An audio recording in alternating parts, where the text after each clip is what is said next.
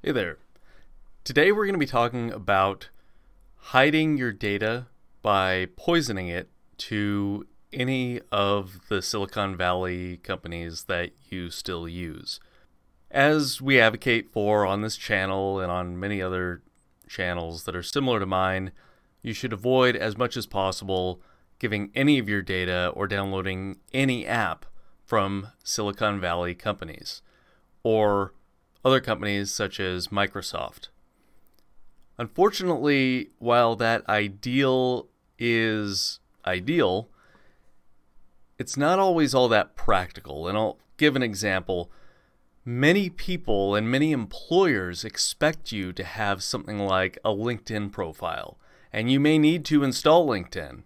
Well, Microsoft, when you install that app on your phone, is going to want access to your contacts.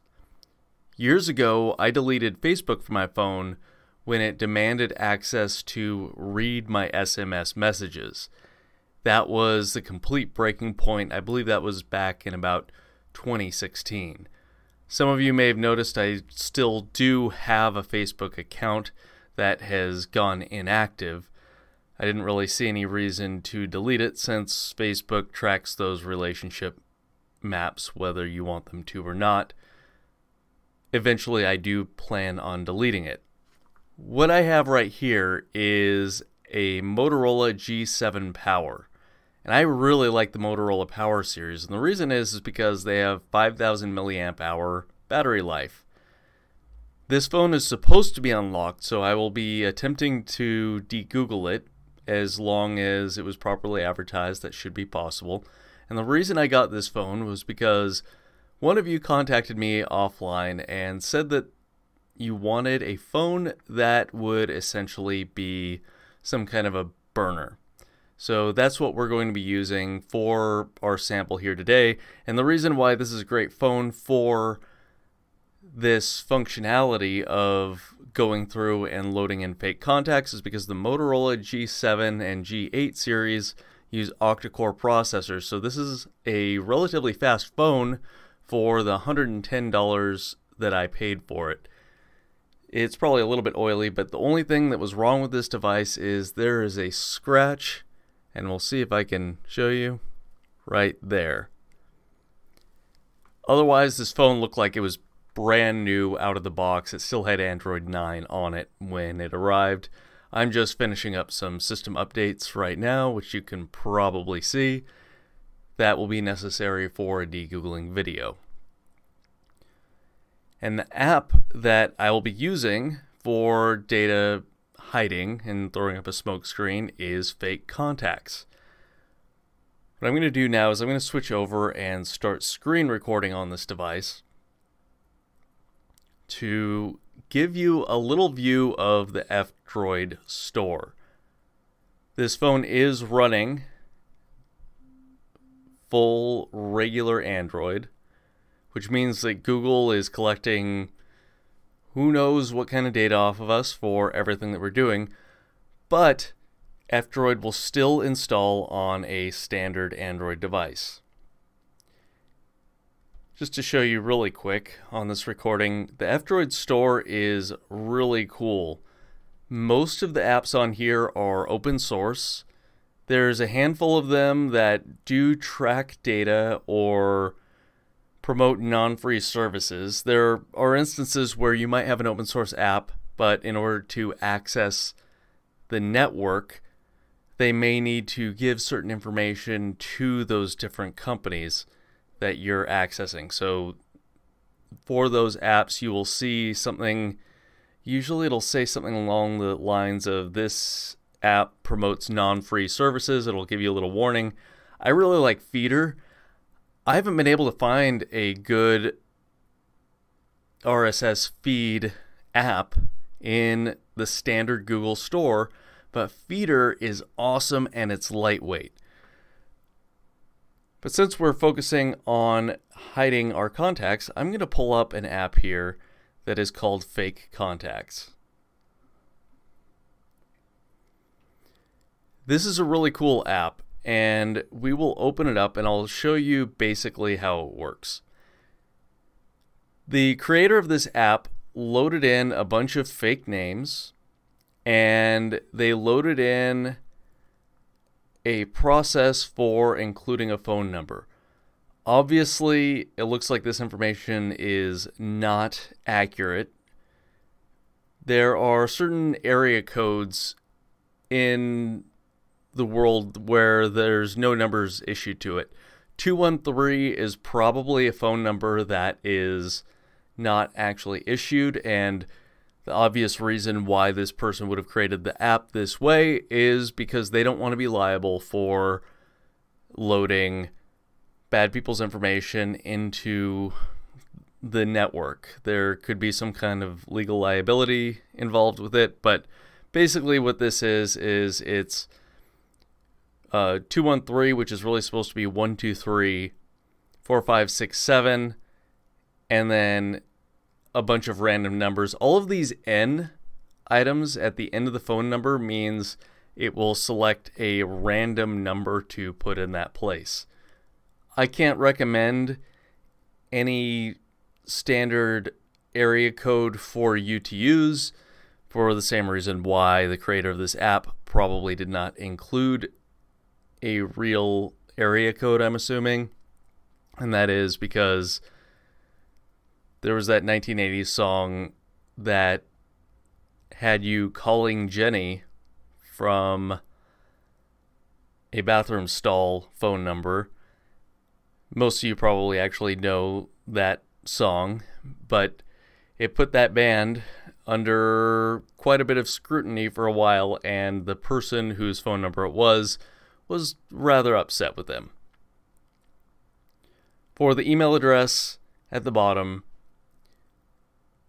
you have first name, last name at example.com. My recommendation would be to use example.com. Definitely don't use anything like Gmail, because I'll have an issue if I recommend anything else, because we don't want to start putting people on lists for spam from Facebook whenever they get hacked again.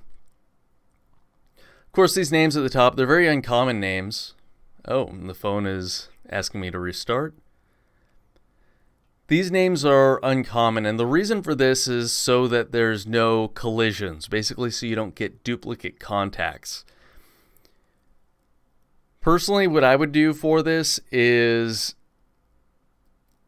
load in names for the most common last names and the most common first names, because that will ensure that the names look like they're real people when you connect to something like Facebook and they download all of your contacts onto their servers, because it's going to make your relationship map look more real. Most likely when Facebook sees any of these names, so if they see Zoe Zen in your phone book, they're going to know that it's junk data. Most of their engineers will probably be familiar with this, or at some point they will become familiar with this, and will run into a situation where they start to correct the machine learning algorithm. Because those engineers have to program for very common scenarios, though, they may not really be able to grasp that you are loading in fake contacts for a fake relationship map. So Facebook creates these shadow profiles, so anyone who uses a Facebook app, their information gets loaded from their phone book into Facebook. One of you actually pointed out that this is a serious issue because Google and Facebook can gather certain information about us without our permission, because other people give them permission to access their phone books, which means other people give consent on our behalf, which is a major problem with all of these Silicon Valley companies. So in some cases, it might make sense to have a Facebook page or to have a Google account just to feed them misinformation or generate normie traffic so that you look like anyone else. Rob Braxman also speaks to this point. I know certain people that will go onto Facebook and they will take quizzes and answer all of the questions in such a way that does not match their actual personality profile, just to throw off the algorithm to make it more difficult for Facebook to know who they are. What's really cool about this app though is once you have this list, once you have these phone numbers, you can actually create these fake contacts in just a moment. So all I have to do is hit create fake contacts and allow the app access to my phone book. And then when I go to my contacts list, these will be in the bottom. I'm going to cut out the portion where it shows my real contacts. I've culled my contacts list on this device down to the bare minimum. So the people who are on here are people that Facebook and Google absolutely know for a fact that I'm connected to, because they're not people that I would cut ties to. For example, my parents. I'm not going to delete my parents from my phone book. Google and Facebook probably have me well enough profiled to know that we'll never have that situation. And Facebook is on this phone. Eventually, I'll probably poison my Facebook data as well. I just have that on there because this phone came with it pre-installed. Alright, so now we are back down to the Z's, and we can see Zach Zabinski, Zach Zaragoza, Zach Zen, Zach Zimmerman, and it just goes down the entire list of various people, all in the Z's, so that they're very easy to delete if the app stops working. You know exactly where to find them all. They are all right down at the bottom of your list. To remove these contacts is extremely straightforward. All you do is you go back over to fake contacts, wherever that app is found on your phone, and then when you click delete fake contacts, it will remove all of those contacts from your list. I'm just going to double check here and cut that part out of this video because I don't want to show you all of my contacts. So relatively straightforward. It's a good way to poison your data so that if you are forced to use an Android device because you don't know how to de-Google, or you can't afford a de-Googled phone at this particular point in time, or you need to use an app like LinkedIn, you can actually hide your information from the big tech companies and ensure that your data is protected. Obviously, the best way to do this, which I won't endorse, is to go in and find people in your local area using some kind of white pages, if you can find a phone book that's still around, and pretend like you're connected to those people. You may even want to attempt to befriend them on Facebook if you can find them, so that you can generate an entire fake social network around yourself to really mask things from big tech.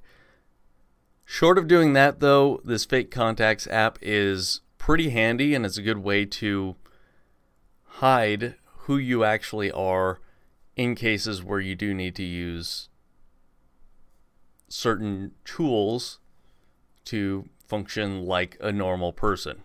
As always though, and many other people have recommended this, Rob Braxman recommends it, Mental Outlaw recommends it, I'm sure the Hated One also. You should definitely give the F-Droid Store a look and see what kind of tools are in there for you. Really, with any of those apps, if you're thinking of an app like a tool, so say a calculator is a tool, it's not designed to affect your dopamine at all, the F-Droid Store is a great place to get things like calculators. There's other things in there, like there's a check splitter, so that if you and your friends are going out and gathering supplies for, say, a cabin trip, or if you're going and you're having a potluck and you want to split the expenses, there is a tool in there for that type of thing. The F-Droid Store is amazing for anything that you would use as a tool and are not looking to find a way to waste time or get addicted. There's also other ways you can connect certain unsupported repositories there. I'm not going to go over that, but there are a lot more tools that are available, and I can't endorse the F-Droid Store enough. So again, thanks for stopping by. This is Nick, signing out.